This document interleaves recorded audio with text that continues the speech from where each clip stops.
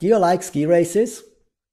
What would you think if skiers weren't measured on time, but rather a judge would decide who has won the race? You immediately know that this is a bad idea. No judge, no matter how respected, would ever be as credible as a simple stopwatch. That's why in sports, judgments are avoided wherever possible.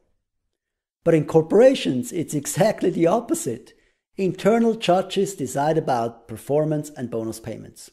No wonder our bonus is so highly criticized. If you want to gain shareholder acceptance for your bonus payments, you have to measure your performance like in sports, which is relative to your competition. The more competitors a company beats, the better the performance and the higher the bonus. Shareholders will like this.